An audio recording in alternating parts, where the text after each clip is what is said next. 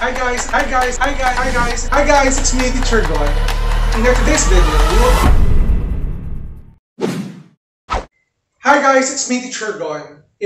video, we will talk about the exponential function, exponential equation, and exponential inequality.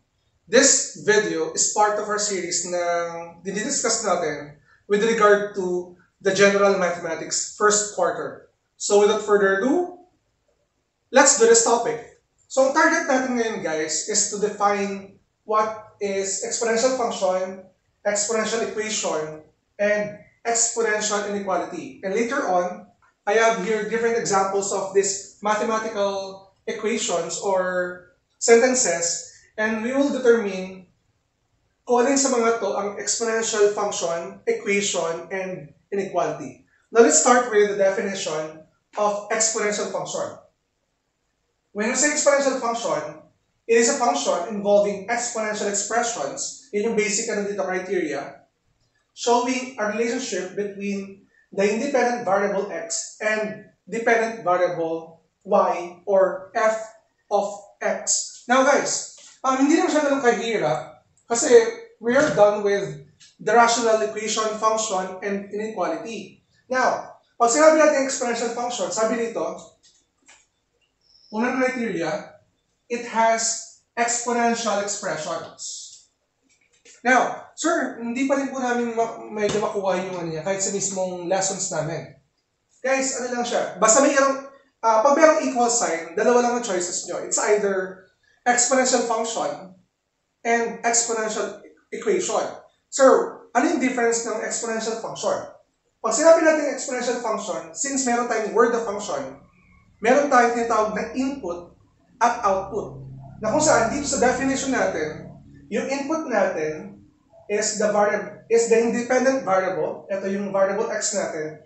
And the output is your dependent variable o yung tinatawag natin y. Another thing, kapag meron kayong nakita ganito, yung variable y at yung ating f of x. Remember, sa function natin, meron tayong input or variable y in which ang ating function notation, it started with f of x, or pwede naman h of x or g of x. Basta y is equal to f of x. Later on, I will give examples of it.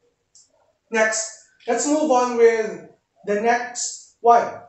Yung tinatawag natin exponential equation.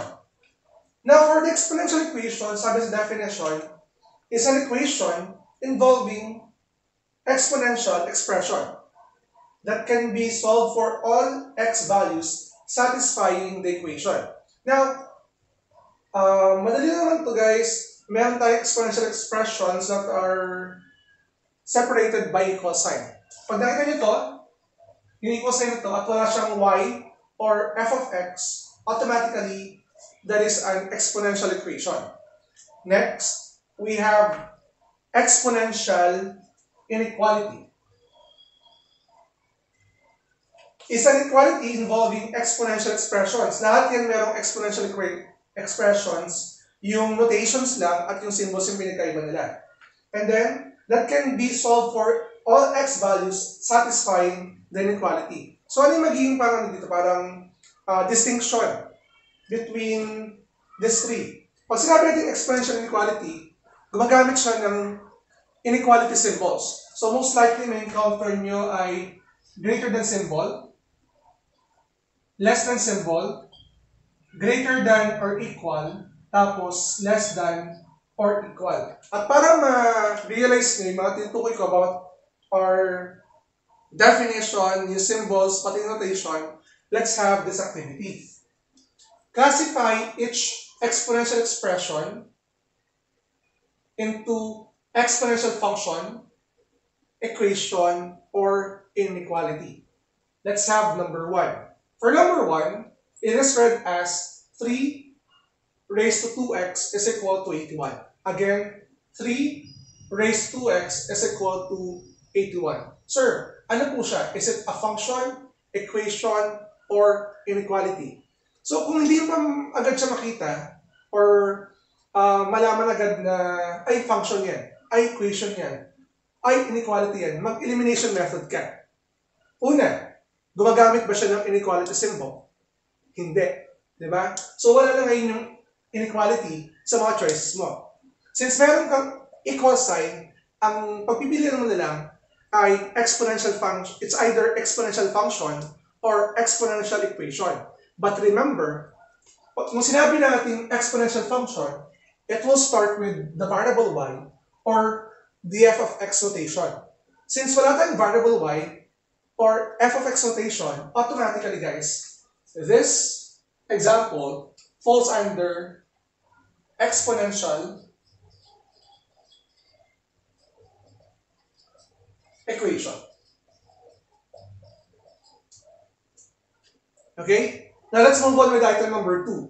We have x raised to 5 or x raised to the 5th power less than 15x cubed. Ngayon, ito na. Ito na yung defining factor natin, guys. We can easily distinguish if the given exponential expression is an inequality equation or function. Since gagamit tayo dito ng less than symbol, that is an inequality symbol, automatic guys, this one, yung number 2 natin, will fall under exponential inequality. Yan. Okay? Now let's move on with number 3. For number 3, we have f of x is equal to 2x cubed. Yan. Kitang-kita agad na this one is under exponential function.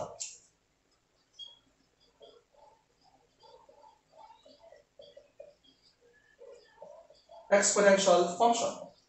And now, sir, hindi ko po gets bakit po siya exponential function. Guys, meron tayong function notation, which is f of x. So, since function notation siya, isipin mo na exponential function yan. Let's move on to number 4. For number 4, we have 625 is equal to 5 raised to x plus 8. Okay? Wala tayong inequality symbol, wala tayong variable y or function notation f of x. Automatic guys, ito ay under ng exponential equation. Now, mag-end na ako dito from numbers 1 hanggang 4. Ang magiging activity nyo or magiging task nyo ngayon is to answer number 5. We have h of x.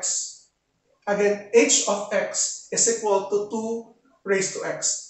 And comment down below kung ano magiging sagot mo if item number 5 ay under ba ng exponential function, exponential equation, and exponential inequality. Para makita ko kung natuto ba kayo sa mismong video natin.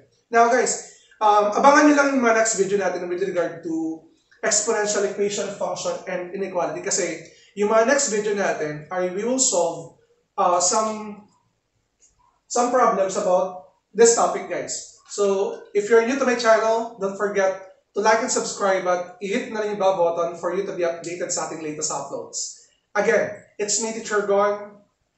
Maraming salamat. Bye-bye!